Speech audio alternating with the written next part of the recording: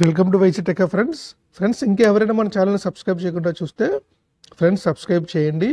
అలాగే ఫ్రెండ్స్ మన ఛానల్ తరపు నుంచి www.vizagtechhub.com అనే వెబ్సైట్ కూడా చేయడం జరిగిందండి. సో మీరు ఇంపార్టెంట్ నోటిఫికేషన్స్ గురించి వెబ్సైట్ని విజిట్ చేస్తూ ఉండండి. అలాగే మన ఛానల్ నుంచి అమెజాన్లో ఎక్స్క్లూజివ్గా ఐటీ లెవెల్ వాళ్ళకు ఉపయోగపడే బుక్ ఒకటి దొరుకుతుందండి. అది ఎనీ కాంపిటేటివ్ ఎగ్జామ్కి మీకు చాలా బాగా ఉపయోగపడుతుంది ఫ్రెండ్స్. అది మీరు అక్కడి నుంచి కావాలంటే పర్చేజ్ చేయండి ఫ్రెండ్స్. ఇది మనం డీసీ మిషన్స్ అనే సబ్జెక్ట్లో భాగంగా ఇది లెక్చర్ నెంబర్ 31 అండి ఫ్రెండ్స్. ఎవరన్నా ముందు లెక్చర్ చూడకపోతే చూడండి ఫ్రెండ్స్, ఫస్ట్ నుంచి చూస్తే మీకు చాలా బాగా అర్థమవుతుందండి. సో ఈరోజు ఈ వీడియోలో మనం స్పీడ్ కంట్రోల్ అనే టాపిక్ డిస్కస్ చేస్తాం కదండి. అందులో భాగంగా armature control method for series motor అండి. లాస్ట్ వీడియోలో సంట మోటార్ గురించి డిస్కస్ చేసాము. ఇక్కడ ఏంటంటే సిరీస్ మోటారు స్పీడ్ కంట్రోల్ ఎలాగ మనం టెక్నిక్ని ఎక్కడెక్కడ ఎలా యూజ్ చేస్తాం అన్నది మీకు ఇప్పుడు క్లియర్గా చెప్తానండి ఫ్రెండ్స్. ఇందులో మెయిన్ ఏంటంటే this method used in traction Motors అండి. అంటే ట్రాక్షన్ అంటే ఏం లేదు ఫ్రెండ్స్, మన ట్రైన్స్ ఉంటాయి కదా.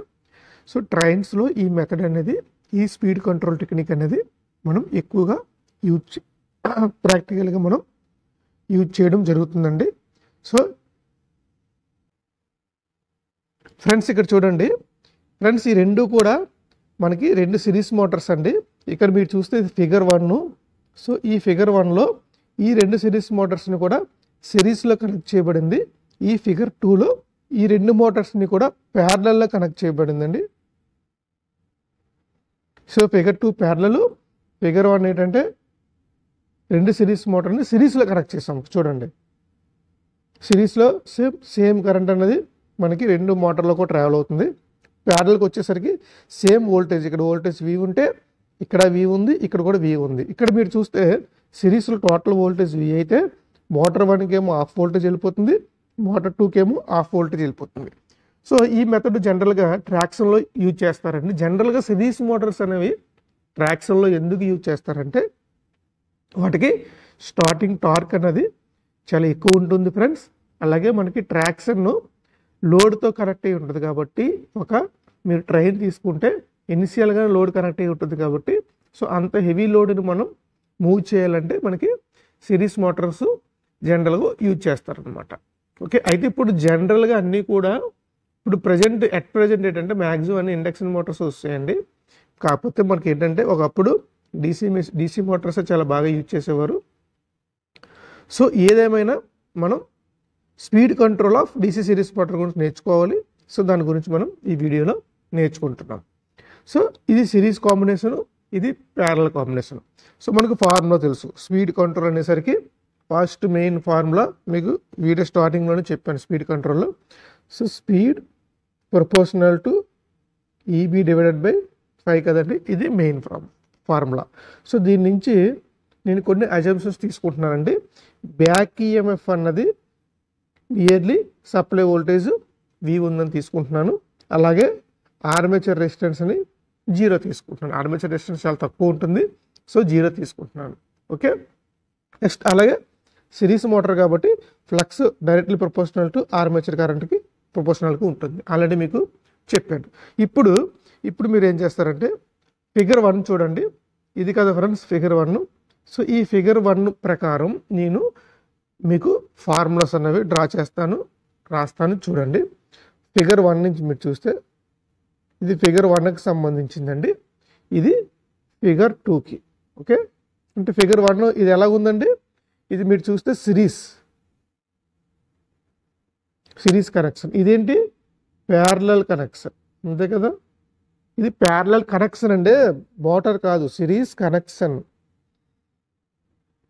మోటార్ మటుకు సిరీస్ మోటార్సే, ఇది parallel connection. So series connection. So చూడండి ఎన్ ప్రపోర్షనల్ టు, ఇక్కడ ఏంటంటే ఈబీ అంటే నేను వోల్టేజ్ V తీసుకున్నాను, యాక్చువల్గా వోల్టేజ్ V డివైడెడ్ బై 5 అంటే కరెంట్ IA తీసుకున్నాను. 5 అంటే కరెంట్ IA తీసుకున్నాను. ఇది మెయిన్ కదండి. సో ఇక్కడ మీరు చూస్తే చూడండి, ఇది కదా ఫిగర్ 1 ఇది కదా. ఇక్కడ వోల్టేజ్ అంటే ఓన్లీ ఒక మోటార్కి వచ్చే వోల్టేజ్ ఇక్కడ తీసుకోవాలి. ఒక మోటార్కు వచ్చే వోల్టేజ్ ఏమవుతుందండి, మీరు జాగ్రత్తగా చూసినట్లయితే V/2 అవుతుంది. కరెంట్ మట్టుకు సేమ్, వోల్టేజ్ మట్టుకు V/2 దేంట్లోని సిరీస్ కనెక్షన్లో. సో ఇక్కడ వోల్టేజ్ని ఏమని తీసుకుంటారంటే V/2 అని తీసుకుంటారు. సో ఇక్కడ దీని నుంచి ఏం రాయొచ్చండి, ఇది సిరీస్ కాంబినేషన్ కాబట్టి N సిరీస్ అంటే రెండు మోటార్లని సిరీస్లో కనెక్ట్ చేశాను. Proportional to V/2 into IA. అర్థమైంది కదండి. అలాగే టార్క్ ప్రపోర్షనల్ టు టార్క్ జనరల్గా IA స్క్వేర్కి ఉంటుంది. సో ఇక్కడ కరెంటు మోటార్లో ఫ్లో అయ్యే కరెంట్ IA కాబట్టి IA స్క్వేర్. ఇది ఫిగర్ 1. ఇప్పుడు ఫిగర్ 2 చూడండి. ఫిగర్ 2లో ఫార్ములా ఏంటి, N ప్రపోర్షనల్ టు మామూలుగా EB/5, EB నేను V అనుకున్నాను, ఫైవ్ ప్రపోర్షనల్ టు జనరల్గా కరెంట్ IA, అంతే కదా. ఇక్కడ ఏంటంటే చూడండి, ఇక్కడ ఈబీ ప్లేస్లో V ఎందుకు వేసానంటే అప్రాక్సిమేట్గా RA 0 అయిపోయింది అనుకోండి. సో RA 0 తీసుకుంటే EB = V అవుతుంది, అంతే కదా. ఫార్ములా ఏంటి, EB = V - IA RA. RA అనేది 0 అయిపోతే EBని అప్రాక్సిమేట్గా V తీసుకోవచ్చు. సో ఇక్కడ ప్యారలల్ కాంబినేషన్ మీరు చూస్తే ఓన్లీ ఒక మోటార్కి కదా నేను చేస్తున్నాను. So speed proportional to EB అంటే EB/I, కరెంటు I అంటే సిరీస్ ఫీల్డ్ ఫ్లక్స్ 5SC అంటే ఇక్కడ ప్రపోర్షనల్ టు IA అని చెప్పాను. అది ఇక్కడ మీరు చూసుకున్నట్లయితే ఈచ్ మోటార్లో ఫ్లో అయ్యే కరెంటు IA/2 కరెంట్ ఫ్లో అవుతుంది. ఈచ్ మోటార్లో ఫ్లో అయ్యే కరెంటు IA/2 అంటే N parallel proportional to V అంటే సప్లై వోల్టేజ్. ఇక్కడ సప్లై వోల్టేజ్ అనేది ప్యారలల్ కాంబినేషన్కి చూడండి, ప్యారలల్ కాంబినేషన్లో టోటల్ సప్లై వోల్టేజ్ V వెళ్తుంది, సిరీస్ కాంబినేషన్లో half of the supply voltage వెళ్తుంది. సో దాని ప్రకారం ఇక్కడ ఫార్ములా ఏమవుతుంది ఫ్రెండ్స్, జాగ్రత్త చూడండి, IA/2 అవుతుంది. ఎందుకంటే ఈచ్ మోటార్లో ఫ్లో అయ్యే current half of the total current. So ఇక్కడ మీరు చూస్తే N parallel proportional to 2V/IA. So అర్థమైంది కదండి, N parallel proportional to 2V/IA. Next అలాగే torque in parallel proportional to జనరల్గా I² అంటే IA², కానీ ఇక్కడ IA అంటే IA/2. So IA/2². సో దీని నుంచి మనం చూడండి, ఇక్కడ ఏం చేస్తారంటే first N parallel divided by N series తీసుకున్నాను. So N parallel divided by N series. N parallel అంటే మనకి ఇది, N సిరీస్ అంటే ఇది. సో N ప్యారలల్ ఎంత ఉందండి మనకి 2V/IA whole divided by V/2IA. So ఇది ఏమవుతుందండి, దీన్ని మళ్ళీ రాస్తే 2V/IA ఇంటూ 2IA/V.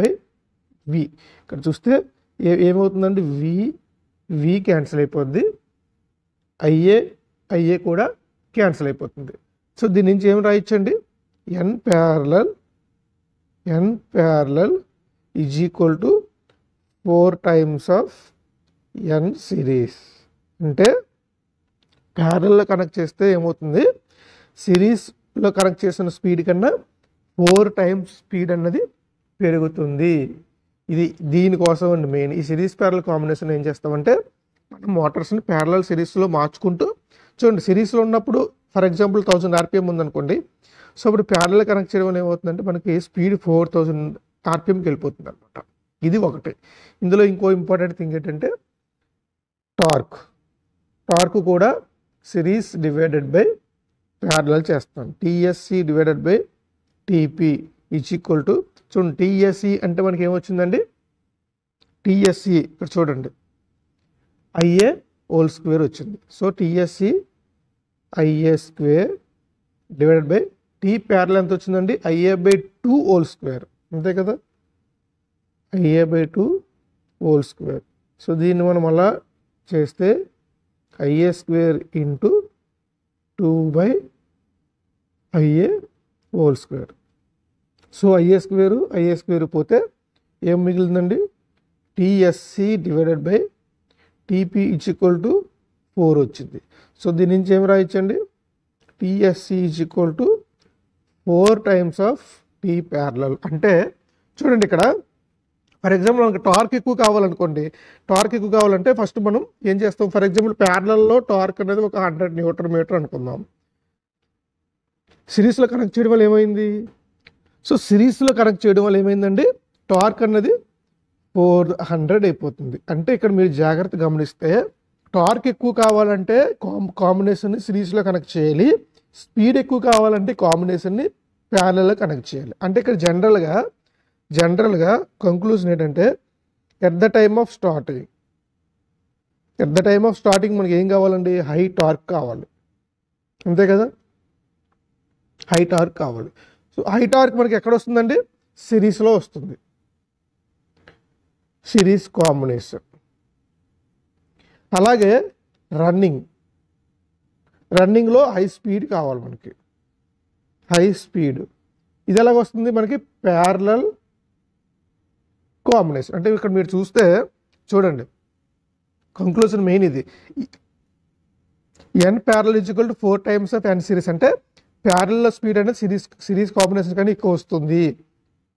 అలాగే టార్క్ టీఎస్సి అంటే సిరీస్లో ఉన్నప్పుడు torque equal to 4 times of torque in parallel. అంటే టార్క్ ఎక్కువ కావాలనుకుంటే కాంబినేషన్ని సిరీస్లో కనెక్ట్ చేస్తాడు, అలాగే స్పీడ్ ఎక్కువ కావాలనుకుంటే కాంబినేషన్ని ప్యారలల్లో కనెక్ట్ చేస్తారు. సో ఈ విధంగా సిరీస్ ప్యారలల్లో మార్చుకుంటూ మనకు కావాల్సిన రిక్వైర్మెంట్ని మనం రీచ్ అవుతాం అనమాట.